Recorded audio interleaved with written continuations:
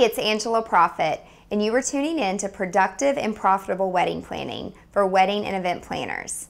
This week's tip is always know where to find a generator and always have a backup plan.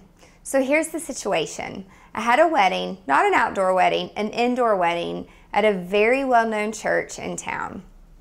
And we had a really bad storm the night before, and I knew we had a really bad storm because I could hardly sleep. But it didn't even occur to me that power lines would go falling down and completely cut off all of the power to the church. Didn't even dawn on me. So that morning I received a phone call from the venue contact, and again, thank God she called me and not the client, and said, I have some really bad news and I really don't know what to do.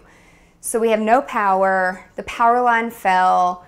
I've already contacted the local electricity company. They know we have a wedding starting this afternoon. I don't know what to do. It's summer, it's hot, and we have no air.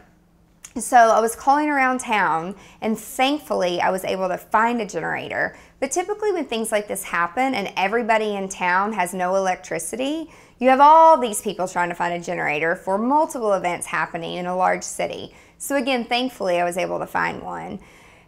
Unfortunately, I had to pay for it. I didn't have a credit card on file, but at that point, I didn't care. I just wanted the generator to get there. I wanted to make sure that we had air condition, which we didn't have air condition. I had to get fans.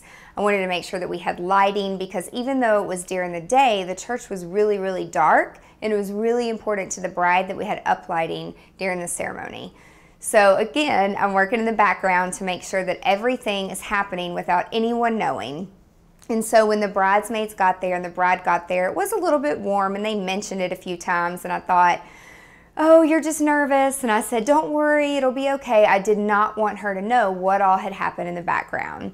And so the wedding happened, everything went off without a hitch. Guests were a little uncomfortable, they were a little hot. We had bottled water on hand. Again, that looked kind of normal since it was summertime.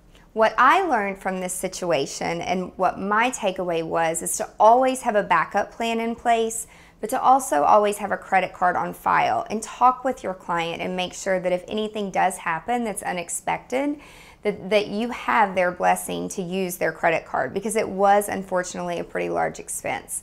But after the wedding happened and everything went off without a hitch, a few days later, of course, I talked with the mother of the bride and told her what had happened, and she was extremely grateful that I fixed the situation and I did not bother them or stress them out on the day of the wedding. Did you like this video?